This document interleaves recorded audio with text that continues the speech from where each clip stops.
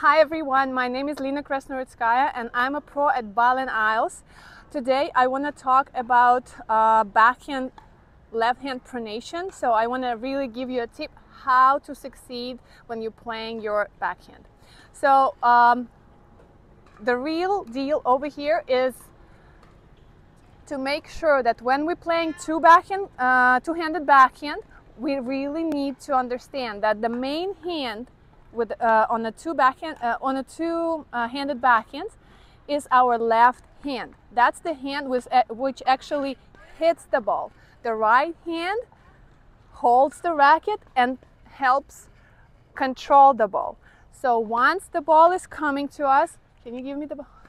You really need to work with the left hand and hit the ball and pronate forward.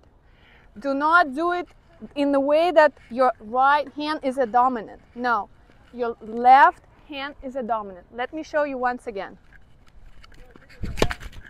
Like this. That was my tip for you. I hope it's going to help you out.